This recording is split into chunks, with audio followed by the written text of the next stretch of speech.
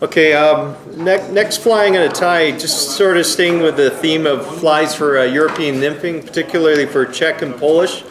I'm going to tie a fly that I call the Prospector, and again, it's called a Prospector because it's down, it's deep, and it's dirty. You're trying to find the fish, and that's the whole idea of this again, is to keep it down near the bottom. So the hook I'm going to use for this one is the Hannock, again, competition, the H400. It's barbless, size 10. They do make these hooks with a curved up point on them too, so again, I think it's a 450 if you want the curved up point. That was a 400 BL? 400 BL, yes. For the bead, to match up with this size, I'm going to use a 3.8 millimeter, or if you've got the Canadian Llama or other ones, 4 millimeters, what you're going to find. This brand here I use also, it's, what is it, Winger Chic Flies. It's a American company. Again, it's a decent bead, but to be quite honest with you, when you compare these to Canadian Llama doesn't have as big of a cavity, so you don't have that big hole that's going to sort of take away from the weight of the bead itself. So if you're ever looking to try to compare beads, just look. In this case, this is a slotted bead. I don't know if you can see on there, but basically the slot itself, some of them, they make them a little bit too big, so you do lose some of the weight to them. So again, this is where having the ability to have a scale and weigh them, you can actually see how more effective the beads themselves can be.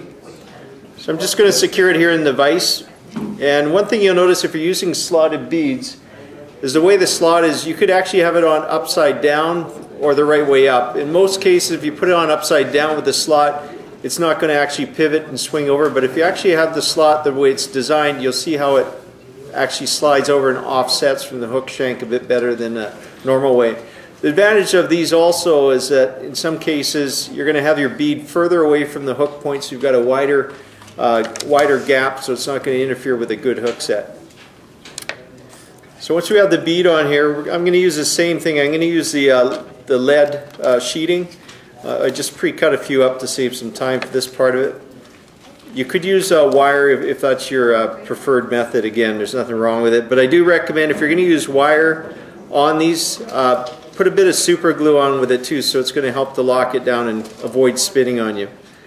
So once you have your sticky back off it, the same method, just take the lead sheeting, stick it on further back, maybe not quite at the bend, but a little bit ahead of it. Wind it forward again towards the bead. Make sure your bead is sitting the right way before you get the lead, and pull it tight to it, and then start bringing it back again. And again, I'm going to bring it forward, just trying to get that nice sort of taper ahead of time. Whenever I'm tying nymphs, I'd rather have the taper done ahead of time rather than trying to do it out of material, because you build more bulk. You may as well have more weight underneath it rather than relying on bulk to give you that profile. For the tail, I'm just going to use pheasant tail fibers, natural again, and I'm going to take off 6 of these fibers, just cut them down near the stem, and then just pull them, just double check, make sure they're aligned.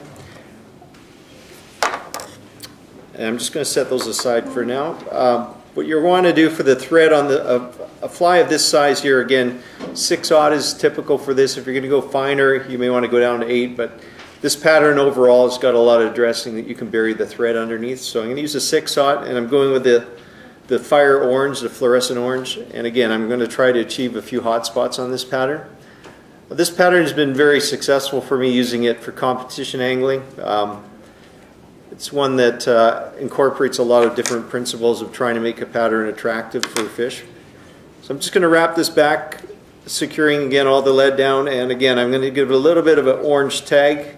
You don't want to bring this too far down, because if you hook a fish, you're going to have a hard time for that hook actually to move and embed on a bit of an angle if you're playing at certain angles. So I want to try and keep it away from any area where the mouth of the trout is going to be affecting it. So again, so I've got it just back up to where it just starts to level out. I'm just going to take the pheasant tail and hold it across the back. Just a standard type tail that you use for any of your nymphs. Typically you do it maybe one times or 1.5 at the most, the width of the gap, just to keep it looking proportional. I just sort of stand back and look at it, what I want to see compared to the body more so. I'd rather have it be maybe half or a little bit more of the length of the body. And again, just trying to go for what the natural look like. I just brought it forward. Now I'm bringing it back over again just to try and get a bit more of a consistent taper here at this point. For the ribbing of this pattern, I'm going to use a red copper wire. Size of this is size small, number 33, according to, I believe this is uni. And I'm just going to secure this on the bottom. Sorry, I just got to tighten this up. So I'm just going to secure the wire along the bottom and bring my thread back towards the rear. For the shell backing, I'm using a product here that I believe this is Superfly, if I'm not mistaken, who sells this, but it's just basically a dark brown flash backing material. It's got a bit of a pearl effect to it too. You can use those braided ones that I showed you earlier, but just in case you can't get a hold of it, you can use just a standard type scud backing if that's all you have available to you. For this pattern, I prefer to use brown, just being that I'm going to use a copper dubbing for the body. It just gives it a little bit more contrast. So I'm going to pull that back and just leave it sitting here. For the body material, abdomen, I'm going to use this product that's called Diamond Dub Rusty Brown. It's getting a little bit harder to find, but it's Superfly sells this. If you look at the label on it, it says a Great Canadian Dubbing Company, but Superfly distributes it. And it's, pardon me? It no longer says that. It doesn't, okay. But basically what it is, it's a very coppery looking dubbing. Those of you who fish a lot of nymphs have probably heard of the Copper John. The Copper John is a very effective pattern. For us as competition anglers, it's actually banned because of the design of it. It's got too much in the way of lead wrapping, so they consider it to be an external weight, which we're banned from using. We can only use a single bead. So to try and get around it, what I've used is the copper type dubbing. I honestly think the Copper John is effective for two reasons. One, the amount of weight to it, how it gets down, the slickness of the body, but also the coppery effect, color. Trout seem to love that, whether they're rainbows or browns.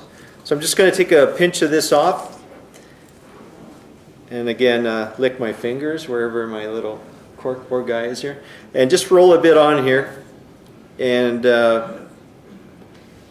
bring it up towards the shank of the hook.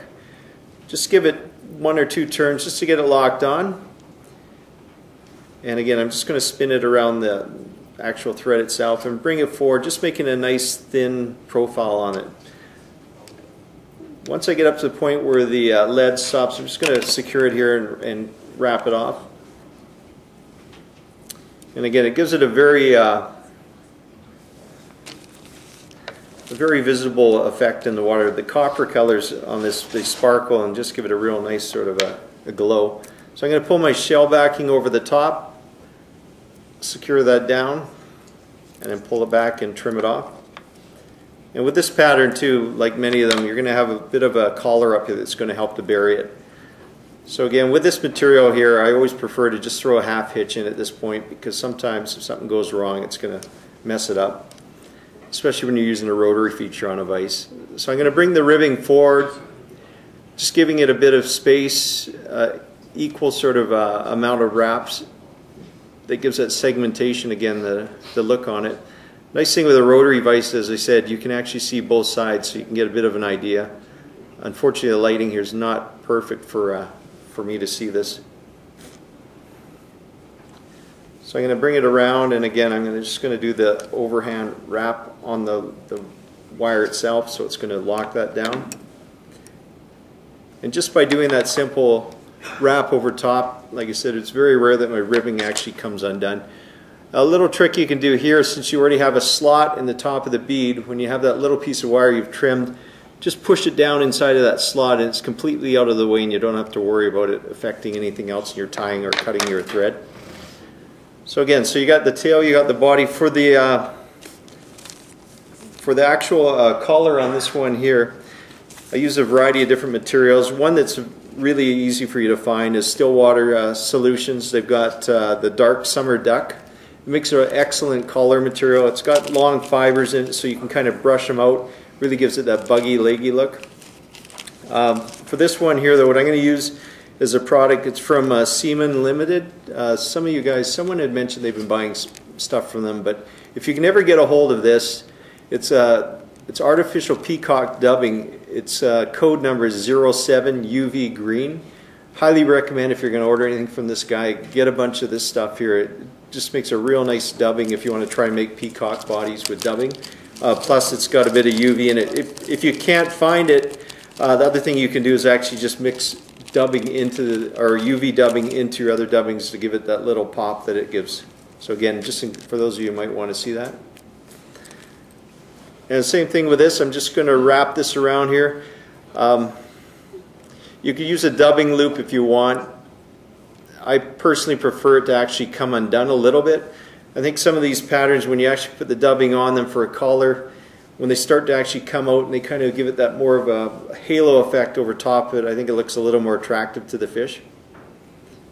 So again, I'm just going to pull that over top and quickly finish this off with a half hitch. And again, swinging it around, locking it. As you can see, the thread was originally coming towards me. It's actually on the bottom by the time it's locked out.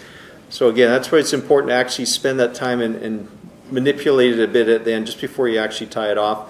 I'm going to give it a little bit more of a thread than I normally would at the top. And again, this is just going to give it a little bit of a little hot spot at the front of the fly. But this fly here, as I said, it's been very, very effective for me. I've used it all over the place. Used it in Norway this past summer. Caught lots of trout on it, brown trout there. But I've used it in this in Colorado quite a bit, and used this similar version of this in New Zealand, and very, very effective. Now, what you can do if you've got a brush, which I forgot mine, I've just got a piece of Velcro here, but you can actually just turn it upside down. And again, another advantage of using a rotary feature on your vise, you can actually see what you're doing, but try to brush a bit of that copper out of it and just kind of let the fibers go loose on it, and a bit of the collar too. Just kind of pull it back. If you see any real super long strands, pick them off. But what it does when it's in the water, moving through the water, it gives a real nice glow, but that little bit of a contrast with the collar on it just makes it look very appealing. And again, the hot spots with the collar and the tail on it can make a big difference at times.